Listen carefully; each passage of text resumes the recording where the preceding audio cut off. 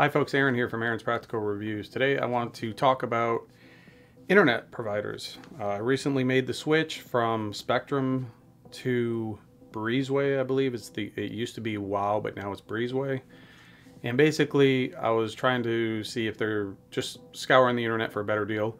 I came across Breezway, which used to be WOW, and they have a deal right now for $29 a month with auto pay for the exact same service that I'm paying around $160 for with Spectrum. So I thought for that kind of savings a month, I have to give it a try. So I did, and this is my experience. Now about the installation, I set it up for a Sunday and they came. It was pouring rain. The technician was fantastic. I actually gave him an umbrella. I mean, it was pouring. There was standing water in my backyard like this, and it's just downpouring. He's out there with the umbrella and he did it. He hooked it up, got it going in the rain. Ran it from my backyard around to the house, disconnected the Spectrum, connected the Breezway internet, and then I installed this. After I installed this, basically just detached the Spectrum. I haven't returned it yet. The Spectrum modem, attached this. Then I had to call and give them the CM MAC address on the bottom. It's on the box, it's on the bottom of your modem. You have to give that to them so they can link the service to that particular modem, I guess. I don't know how it all works, but I had to give them this number. And actually, the technician said if I texted him this, he could hook me up and get it going faster, so I didn't have to go through all of the tech support and all that. And he did. I don't know if that's normal. That was my experience, and I'm just sharing my experience. They hooked it up. It was running within 10 minutes. It takes a little bit for it to kick in to register. So within 10-15 minutes, whatever, I was up and running from the time where I hooked this up. Gave him this address, the MAC address or whatever you want to call it. Yeah, the MAC address. And I was online and everything was up and running. I am using my very own modem that I bought. It's a modem router combination. This was not on their website. I bought this anyways, hoping that it would work, and it works fantastic. $300 at Best Buy. There's a couple things I got to talk about with this real quick. First and foremost, I'm paying the $29 a month and using this so I don't have any extra fees as far as equipment rental charges or anything like that. And I'm using the auto pay, so that's why it's only $29 a month. Now it will go up. It's a 12-month introductory. Then it goes up to, what's this, 89 or 69? Whatever. It's not 114 plus all the extra weird charges that Spectrum gives me. So it's definitely cheaper in the long run, and this will pay for itself in no time going this route. Now, couple issues that I had that nothing to do with Breezeway, but with the modem. If you're going to go this route and use your own modem, you do save a lot of money in the long run because you're not paying that extra rental charge that all these companies will charge you. And if you think about it, if you have an $18 rental charge for 2 years, what's that? $400 roughly.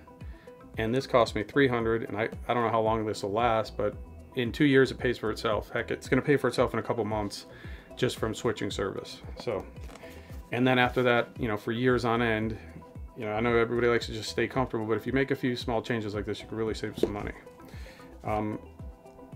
So let's talk about a couple issues that I had with this. With Windows 11, that's what I'm using on a newer laptop. For some reason, when you go to the router homepage, which I believe for this is 192.168.1.1, which is the admin page, web page, so you can get in and access your router. It wouldn't accept that page in Windows 11. I don't know why. So I had to go in to internet settings, and I'll show you here on the screen. And I had to actually manually enter the 192.168.1.1. I believe I'm saying that right. As you can see here on the screen. And then once I entered that as a trusted site, then I could access my router. So if you're having that issue, accessing your router modem, that will give you access to it if you add that to your trusted sites. Another tip is I used all of my old SSID, which is when you're looking through your Wi-Fi on your phone, it's the name of your Wi-Fi setup. So for example, if you're running whatever, let's say you named your router My Router 101. you would enter that in my router 101 and then your old password, and it will automatically relink all your old devices to it. So you don't have to go through that process of going through every device in your house and re-entering a new password. So that's pretty cool. I didn't know that, but I tried it and it worked. And they actually recommended it on when I had this up and running. So I was like, okay, I'll do that, and boom, everything. And as you can imagine, I've got 3 kids. We've got probably 25 devices in this house that are linked.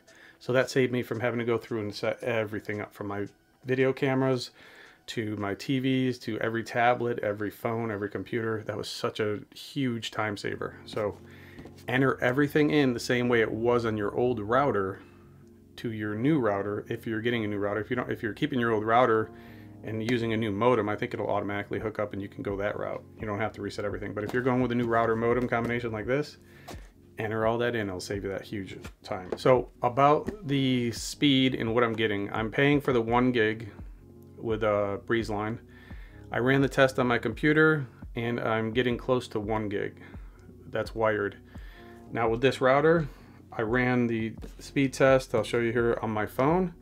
And I think my max I got was almost 600 megabytes. So, and that's wireless, which is fantastic. On my Spectrum with my old router, now that had more to do with the router than it did Spectrum, but the old router I think I was maxing out around 350, 400. And I think that's the max capability for that router. I don't think it was a true 1 gig, or I don't know how all that works. I just know what I was getting. I was only getting like 350 with this, and I'm talking about in the same room as the router.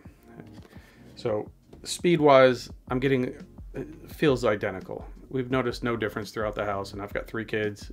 My wife and I, we're always streaming something, uploading, download. We are always using the internet heavily, and we've noticed no drop off from Spectrum to Breezway. So the quality of the internet seems great. The customer service I had with the technician who came here was great. I set up the service online, set it for a specific date. They were here on that date. Like I said, it was a pouring rain. They did the install, then I did the rest in-house. They didn't even come in my house because I like to do all this myself and use my own equipment now.